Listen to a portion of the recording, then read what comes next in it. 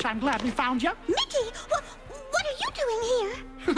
I just followed the fireworks. Oh, you saw the fireworks? Uh-huh. Led us right to you. Oh, now my birthday surprise for you is ruined.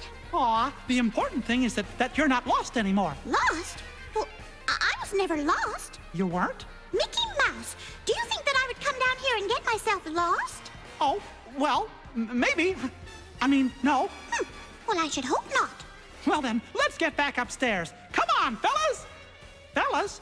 Who are you talking to? Goofy and Donald. They were right behind me. And now they're... Lost? Marco! Marco! Wait a minute. If you're down here, who's running the show?